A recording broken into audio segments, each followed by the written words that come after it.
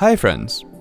Sometimes when you need to print a web page, you prefer to only print a selection of text and avoid unnecessary graphics or pictures.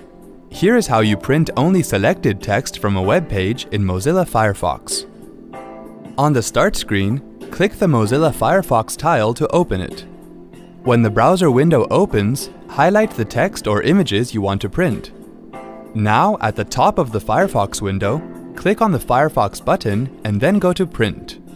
Select Print from the sub-menu that opens. The print screen will come up. Select the printer you want to use. Under Print Range, click the Selection radio button and then click OK to print only the selected text or image from the web page. See, that wasn't hard at all. Thanks for watching.